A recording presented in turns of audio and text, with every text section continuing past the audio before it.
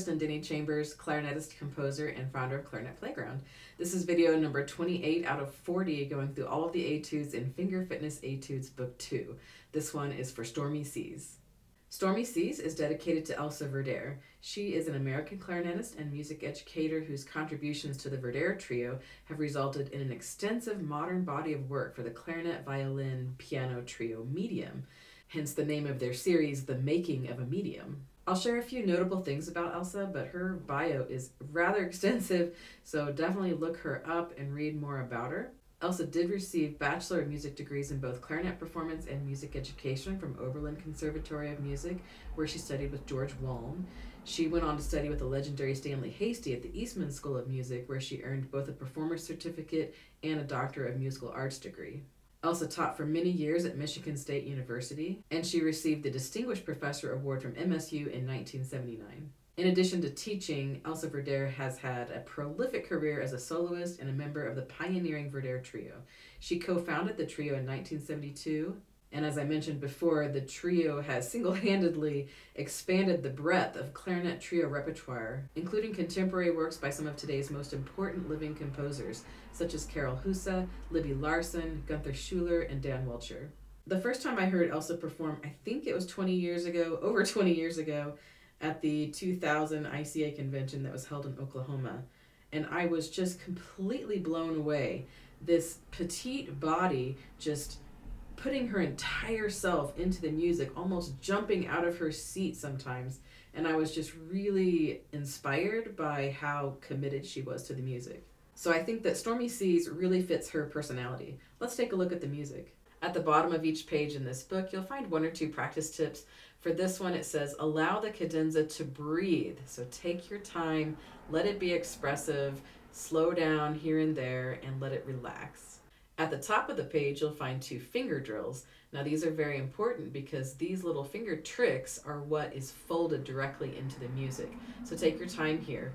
So the first finger drill is B to E, and the second one is B to F. Now both of these require left and right hand coordination, plus you can use what I like to call leading fingers. So if you look at the first drill, we're going from B to E. So we involve the right hand and the left hand. So as you lift, think of leading with your top hand and middle finger so that it leads upwards first. That way you avoid the little scale up. And then when you go down, lead with your bottom finger, your B finger, so that it lands first. Same idea with B to F. Lead with your first finger, lead with your middle finger as you go back down. You can also hover the right hand middle finger right above the tone hole, and that'll help to make sure your hand position stays in the right place. It can be easy to get a little off center or raise too much, so make sure you feel that B and lift right above, and make sure your movement is going in one nice single direction, just like a trumpet valve, up and down.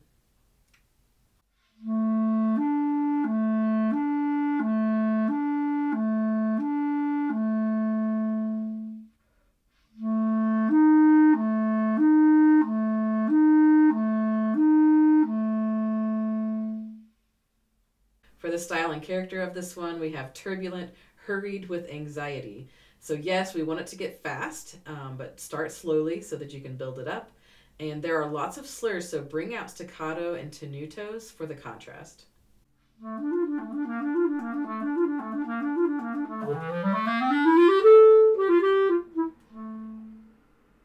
Then later, the sweetly and cheerfully sections provide contrast. So here we have measure 17 as sweetly, and then later pick up to measure 25 as cheerfully.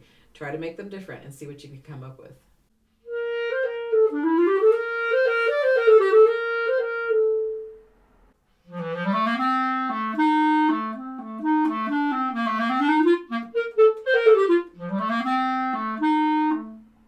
For rhythm, you'll run into things that you would normally see in compound meter. So we have constant running 16th notes, dotted quarter notes, mostly at the ends of phrases, quarter notes, eighths, dotted eighths, 16th eighths, and then some triplets too.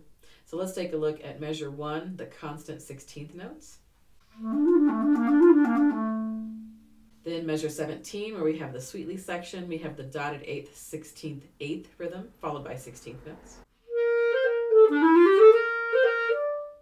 In measure 16, we have the first appearance of triplets. It's at the end of a big section, and you can kind of stretch a little bit at the end. In measure 34, in the cadenza, we find more triplets, but please keep in mind that you can stretch and take your time with the cadenza. We'll work on that a little bit more later, but I'll play a little bit right now.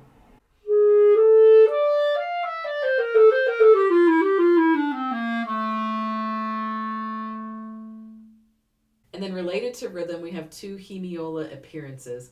This is actually the second one that you see here on the screen. We have pickups to 29, where we lead into quarter note, eighth note, quarter note, eighth note, and then we have constant eighth notes, but we're emphasizing 2 against the 3. So that measure can be kind of fun. Bring out the first note of each slur in the hemiola.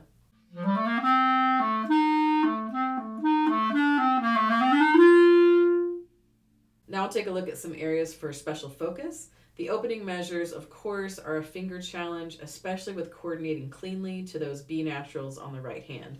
I would practice like 6 + 1, and that would sound something like this.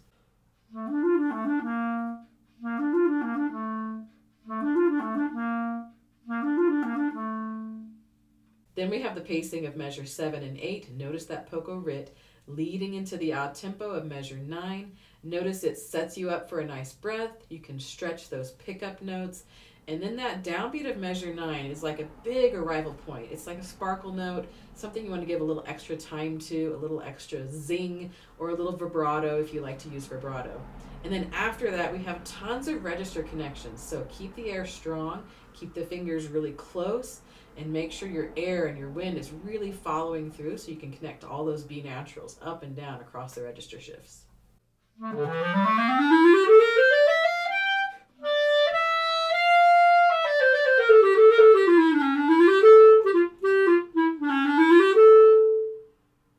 Another thing to draw your attention to are these sudden dynamic changes. So if you look at measure 29, then we lead into measure 30 where we have the hemiola, we have the sudden drop to piano. So measure 29 is actually still mezzo forte, measure 30, sudden drop to piano. And then in measure 36, we have this slight crescendo leading to that downbeat, and we have forte piano for that downbeat. So then we're suddenly back to that sort of smoky and distant rumble of the opening drill.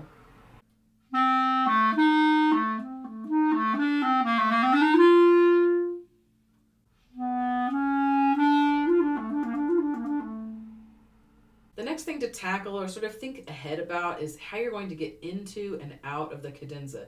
There are a lot of pacing things to think about. So at 32, we're still kind of a full sound leading into these tenuto, B, staccato low B, tenuto high B, staccato low B, and then they're both tenuto. Notice the retard underneath as well. Hold that fermata nice and long, and then you can really stretch and let that cadenza breathe like I mentioned before. Notice the tenutos at the beginning. And then we can hold nice and long at the tenuto down to low B at the forte. And then we have that hesitation leading back into the main finger drill.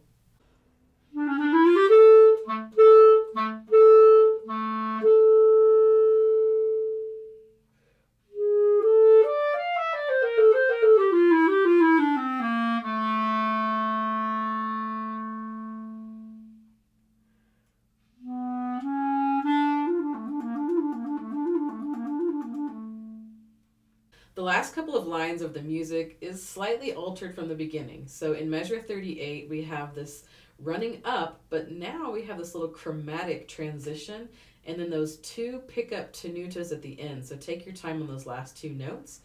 And then measure 42 at the end. That might surprise you because it's a little bit different.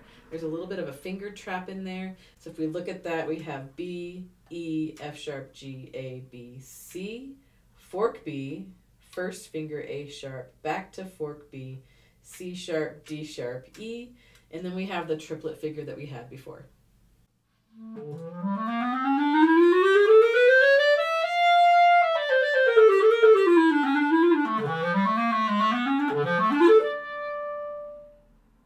For those of you with a low C instrument, there is a low C option for this etude. It's on page 59. I always say learn the original first as a rule, and there are many areas that highlight the low auxiliary keys. And now for some final thoughts. Stormy Seas is rambunctious and turbulent. Take the time to study each dynamic shift and color change so you can bring a lot of character to the table. When I think about Elsa Verdehr, I think about how extremely dedicated she is to every single detail of the music. She really puts her entire self into what she's doing. I often give myself pep talks and say, play it like Elsa. Then I know I will feel assertive and totally committed. Have fun finding your own unique interpretation of this etude. To listen to a beautiful recording of this etude and all other etudes from this book, head over to my website, clarinetplayground.com. Trevor Stewart has recorded all 40 etudes beautifully, and they are available for purchase there on my website. Feel free to join us in the Clarinet Playground group on Facebook where we play and post for each other. And head over to my website at clarinetplayground.com for more fun music and books. Thank you so much.